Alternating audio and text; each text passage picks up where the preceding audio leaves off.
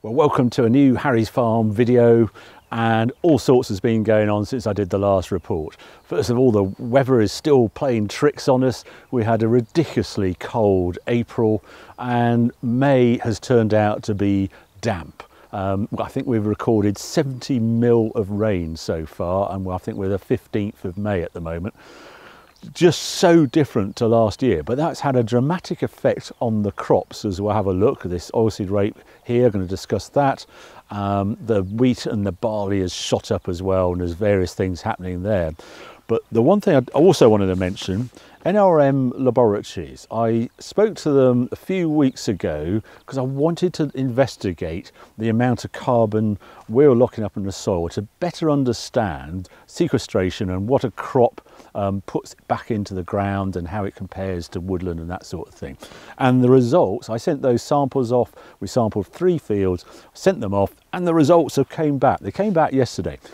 And having looked at it, I'm actually going to do a dedicated video on the whole subject, but I wanted just to tell you a little bit of what these soil results, what they showed me, because I find them utterly fascinating. Did 3 fields in all. We did a permanent pasture next down by the brook. It's been in grass for as long as living memory can have it. The cattle are grazing on it, and that, unsurprisingly, came out with the highest organic matter in the soil. We sampled down to 30 centimetres and 11.2 and 12.8% organic matter in that field. Contrast that with this, which is fuzz ground, and this is normally, I think, not one of my better fields. So I wanted to test that, and that's 5.4 to 5.1% organic matter in this field.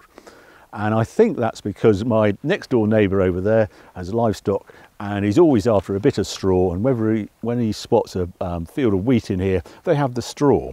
And that's what the NRM laboratories are telling me. It's that actually taking the straw off has reduced the amount of organic matter for the worms to munch on, etc. So there's so much information in here that I think it's worthy of another video, but that's the sort of information I got from this. The other thing I learnt was the actual amount of carbon in the soil, so the organic carbon stock in tonnes per hectare, which is fascinating that we're all talking about tonnes of CO2 and all the release and cows' methane and the effect of that. There's more to do that, which I'll touch on in the video. The permanent pasture, where those cattle, those bad beef cows that are doing things to the climate, that's actually where the most carbon is locked up in the soil. And the permanent pasture is locked up 159 tonnes of carbon in the soil per hectare. 120 hectares, we've locked up about 20,000 tonnes of carbon in the soil from the permanent pasture. And that's drawing carbon dioxide from the atmosphere via photosynthesis, producing the bulk. The cows doing their business on the ground, adding the organic matter, the worms chomping on it, and just builds up a residue of organic matter and carbon in the soil. And it's highest on the permanent pasture, and it's actually lowest on this where we're arable farming and taking the straw off. Did a 3rd field, and that one is pretty close to the permanent pasture where we haven't taken the straw off. So lots of lessons, and I think worthy of a separate video. Now, the oilseed rape has surprised us by staging this a remarkable comeback. As you can see, I have a field of oilseed rape. It's yellow. It doesn't look quite so good if you put a drone above it, but it's pretty good and dramatically better than expected. Over that way, we didn't actually put all the fertiliser on that field, so we are sacrificing the field. But the dilemma I have is, what is this going to yield? You can see that pod set is now sort of fairly active. And what's happened with these cool conditions, the plant has continued to flower, and there's branches coming out, and there's no real stress on the plant, because it hasn't been super hot, it's got plenty of moisture. With 70 mil of rain in the last 2 or 3 weeks, moisture is a non-issue. The only thing I do notice, we've got something called pod abort, so you can see they haven't actually set, and that could be the wet weather, the bee's not very active, or it could be frost damage. But then you get other ones and they have set, so it's a slight head scratch at why some of them haven't set and some have. But I'm chuffed a bit the way the rape has responded to this wet and actually quite cool weather. The only dilemma I've got is it's been very open because of that cabbage stem flea beetle attack and all those stunted plants. It didn't actually smother the weeds, and I can see a lot. If you look here, I've got poppies growing up, I've got grass growing up, and that's all because we put a herbicide on in the autumn, and that is a residual and it keeps the weeds suppressed.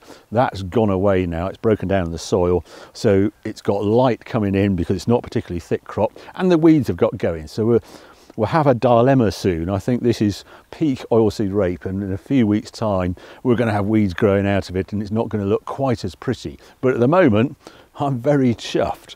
And the other thing that's happened is the price has just gone berserk. The whole market has woken up to the fact that oilseed rape is a serious issue. The yields are going to be dramatically down, the acreage is dramatically down, and this crop last harvest was worth around £320.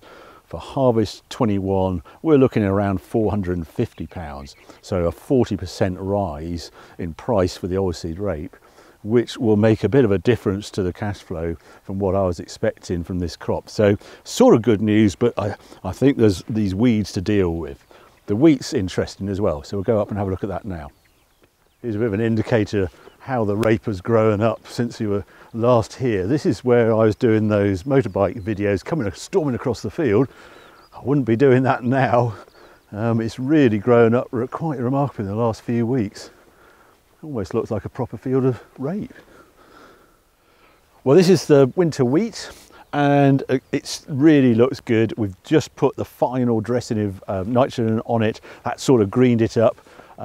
It then has, as I say, has rained, so you know it's taken up the nitrogen, and it's all looking pretty clean and all good really. And it's just, the only thing it's not doing is really sort of growing with the vigour you would expect it to, and that's all down to temperature. This time last year we had many days in the 20 degrees, 24 degrees, we're looking at the diary, and this year we're just not getting those warm days. But I thought I'd just show you what stage it's at, because I mentioned this, that it's a stage called stem extension is what it's going through at the moment, and it's quite fun to have a look. And it's reaching for the stars, as it were. And think of it like a telescope, with the sections of a telescope, and you pull out a telescope. Well, that's basically what this wheat plant is doing at the moment. And you have these sort of nodes, as they're termed, these sort of harder bits of the grass. Oh, I just cut a bit of the ear off. Okay, there's the top of the ear, you can just see it there. I didn't mean to do that. But that is the ear just developing. So I've got 1 node, 2 node, 3 nodes.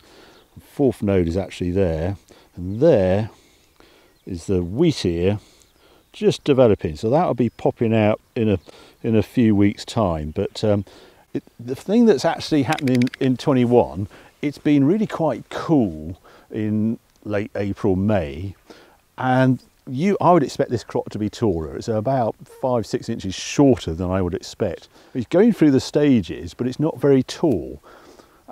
And we really need some sunshine and some warmth to get the full potential of this crop. But I'm not complaining. After the last couple of years when we had to deal with drought and very sad looking crops, I would much rather deal with this. That we have the potential. We have an even crop right across. It's tilled out well. It's all developing. We've kept disease under control. We haven't put a growth regulator on because there was no need. We've got one in the armoury we can put on later. And the price of wheat is high. This is a bread making variety, but even feed wheat is 165 now for off the combine harvest, and that is, well, about £25 higher than it was last year, and that year was about £20 higher than the previous year. So good news on the wheat. It's going to be the banker that all farmers sort of are hoping for in 21. Does look like the winter wheat, but the winter barley is not doing bad either, so we're going to have a look at that next. Okay, this is the winter barley, and you're probably thinking, well, it looks like the wheat. It's not. You can tell a winter barley because it's the first crop basically you combine, so it's a bit further forward, a bit taller, and it sort of has a spikier appearance. The flag leaf isn't quite so big, and we call this the flag leaf because this is the last leaf to come before the ear appears. And if I look around here, there we go, you can just see the barley awls just about to appear. So that is the flag leaf, and that's the one that gives all the yield. That's the one you protect the most. And this barley has gone berserk. It's a hybrid variety, which means you put less seed on and it's has more vigour, and then it tillers out more. It's a balance of whether it's the best, highest yielding root, but I think it works really well on this ground. And I am chuffed to bits with the look of this crop. This is no real disease pressure on it. It's weed free, it's healthy, and it's just lapped up the weather conditions just recently. The slight worry is, are we just growing like a silage crop? Are we going to get the yield? As I've said before, to get the yield, we need that sunshine. We need those sunshine hours like we had last year to pack the yield into this. But my goodness, we've got some potential this year, and we haven't really had this potential since, well, 2018. So I think I'm quite excited about Harvest 21, all in all looking good. Yes, the rate isn't as good as I hoped, but it's turned the corner and has come back a long way. Prices are high. We've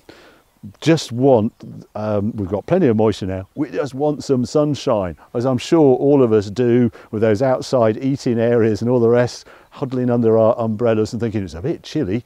But hopefully we're going to get some warmth soon. So I'm very grateful to NRM for those soil samples they did. I'm going to do a dedicated video on those. If you want to learn more, do check their website. And if you want your soil testing, then I had the Carbon Check Plus done. That's £35 a sample to get that test back, and that tells you everything. There's a lower one, a £25 sample you can do Carbon Check. It just doesn't give you all the organic carbon content and that sort of thing. And what's going to be really interesting is whether we're going to be targeted on it in the future as farmers. We don't know. So there you go, lots of potential on the farm.